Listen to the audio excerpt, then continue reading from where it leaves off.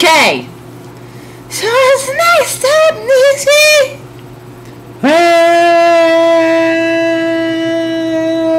Maybe see what happens with another psychic. Nisi looks hopefully at Kay. Kay looks intensely at Rod. Rod looks vaguely at his left palm. Interior Rod and Kay's living room. Night. Rod, Kay, Nisi, and Pasquale! a large Innocuous. guy in his 20s sit around the coffee table who has just been cleared. Pasquale laughs uproariously while Nisi giggles. Kay smiles and Rod arranges his face in the approximation of a grin. Nisi, you're completely joking out of your ass! Nisi squeals joyously at the attention as she slaps Pasquale on the arm. Shut up! He calms down a bit. Look, you got to work! Anyway, let's see who's gonna get out of here. Now, I'm gonna ask y'all to empty your minds and just breathe. Nisi's mind is already empty. So, Hey! and let's all be quiet. We'll see what I get. Nisi, Rod, and Kay become still as Pascal rotates his head to stretch his muscles.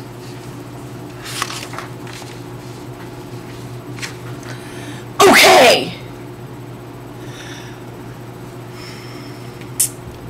He also relaxes his body and closes his eyes.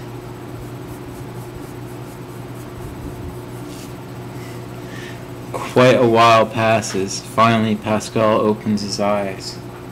Man, I'm not picking David up here, guys. Sorry about that. Nisi looks heartbroken. But maybe we can try again in a little while. Interior Wild Earth Coffee House, day. Sebastian, another co-worker of Nisi's, is putting silverware away. The place is empty otherwise. Nisi approaches him with less enthusiasm than usual. Hey, Sebastian! Sebastian grimaces, but quickly smiles at Nisi and waves. Hey, Nisi, listen. I'm just gonna go for a quick smoke break. He hurriedly leaves her alone in the silverware, which she continues to put away even more miserably. Interior Nisi's apartment living room, night. Nisi sits on her fold-out bed, which is covered with a comforter that has a huge image of the Eiffel Tower on it. She holds her African violet in her hands. It's dead. She throws it into a nearby trash basket and stares at its remains. Underneath it are crumpled up printouts of paranormal internet sites. One of them has an ancient photograph of a Victorian house. Lost in thought, she suddenly focuses on the papers and rises slowly out of her slouch. External North Carolina Civil War battle site, dusk. Nisi gets out of Rod's expedition and walks over to his door. He quietly looks at the open parkland before him, but doesn't make a move to get out. Nisi opens his door and looks at him. She reaches into the SUV and unlocks his seatbelt, which slowly retracts. Rod still shows no sign of moving. No sign of moving. He doesn't want to get out. No sign of moving. No sign of moving. None. So, if you think nothing's going to happen, then what's the big deal? He shakes his head. This way. You can prove to Kay that nothing's going on with you. Nisi looks out over the peaceful field. After this, I'll leave you guys alone. I promise. Rod continues to consider the view out of the windshield. Otherwise, I'll keep on bugging the living shit. Rod gets out of the car. Exterior North Carolina Civil War battle site later. Niecy and Rod have set up a fold-out chairs next to the Park Service battle marker. A video recorder on a tripod is pointed at the seated Rod. The built-in light of the video recorder throws his face into a relief.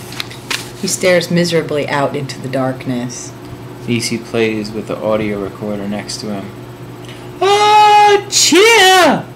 Droopy draws. The world isn't ending yet. She shivers and rubs her arms. This isn't too creepy, is it?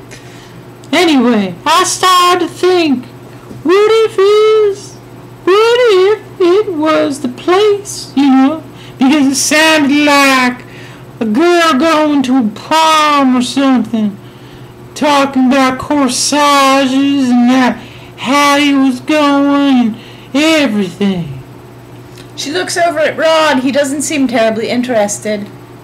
So I went online, and before the convention center was built there was a high school on the site. So maybe there's something about you that kind of brings the spirits of a place to the surface, She slaps his arm and he laconically brings his appendages out of harm's way.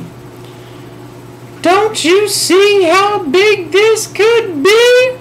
You'll be famous, because this place is probably dripping with entities, if any place is. She squeals. He looks away.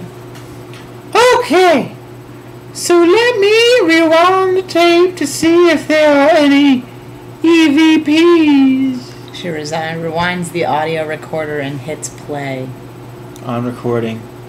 Tonville Battlefield, where we may be arrested at any time, so if you hear gunshots, you know what's going on.